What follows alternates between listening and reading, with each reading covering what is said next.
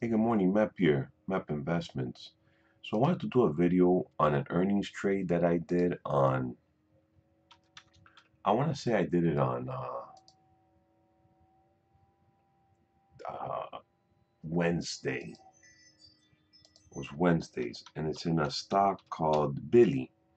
The only thing that I don't like about this stock, it's a China name, and right now China names aren't too good. Um, but I wanted to do this video to explain to you trade management.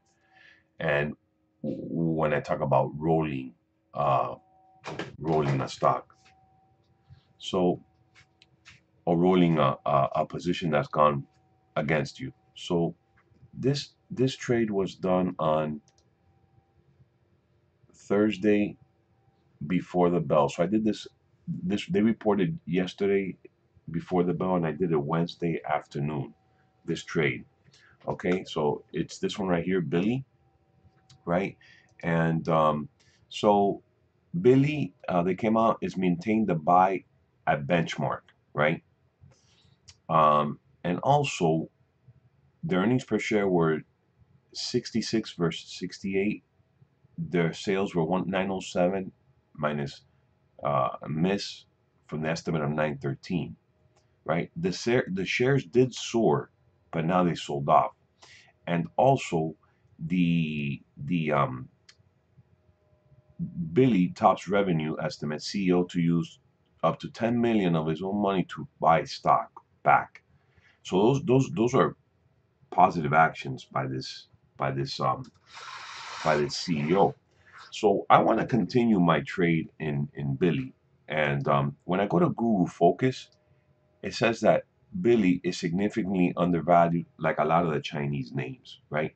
So let's take a look here at what I did in Billy.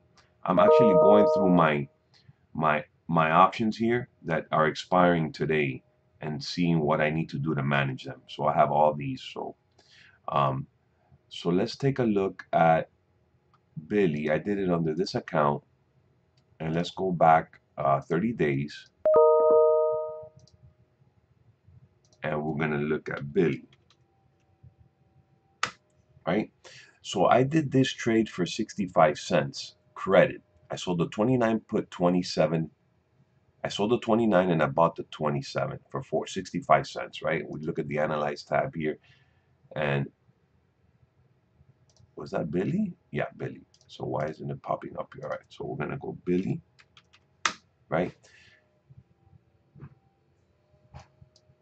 And this is how the analyze tab looks like, right? Billy's currently trading at 25.62. So it's way my put credit spread is in the money. You see how it says here in the money? ITM is in the money, right? So and it expires today. So I gotta manage this trade or close it out at a full loss. But I'm not gonna do that. What I still have my assumption on Billy that it's it's it's uh it's undervalued, right? So what I'm gonna do here is I'm gonna right click here, create rolling order, right? Hit here, and then we're gonna look for about 40 to 49 days. So we're gonna probably stick with the April 14th because they're gonna have liquidity there. You see that they're pretty liquid here. And what we're gonna try and do is roll this into that month for a credit.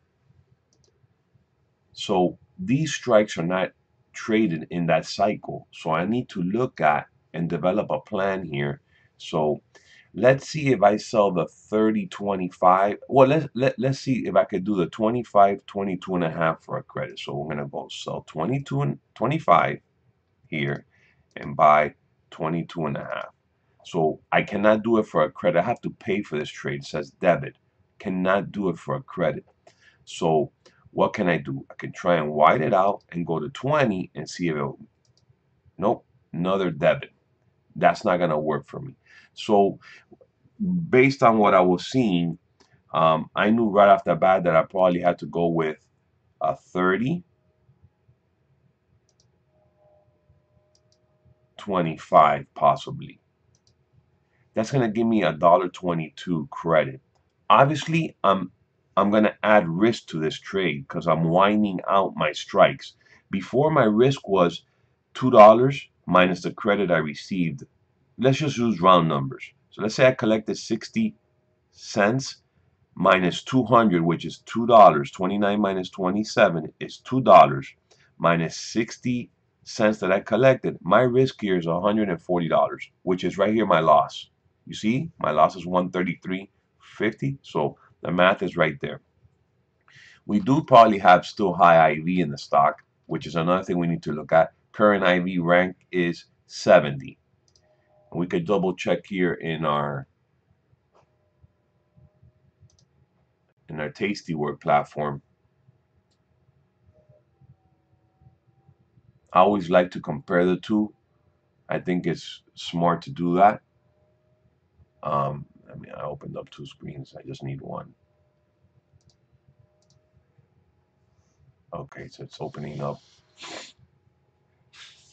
I just want you to see. It only makes sense to do this if the IV rank is high. If the IV rank is low, I don't think it's worth doing it. So it's 68. So we still got decent IV rank here in BILI. So what I can do is try and route this. Let's try for $1.25.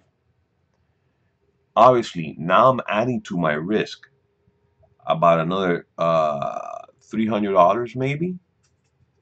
177 is what's going to affect my buying power. Let's see. Let's ship it out and see if it takes it.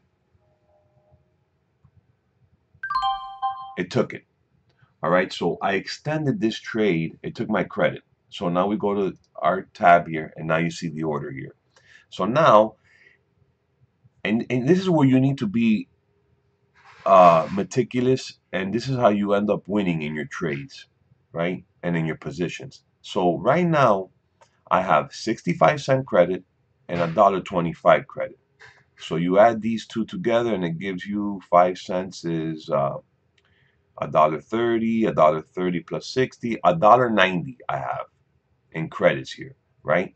So my break even, let's say I have $2, my break even in BILI right now is the $2 minus the 30 put, 28.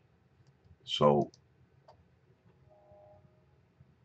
let's see here. We'll look at the Analyze tab.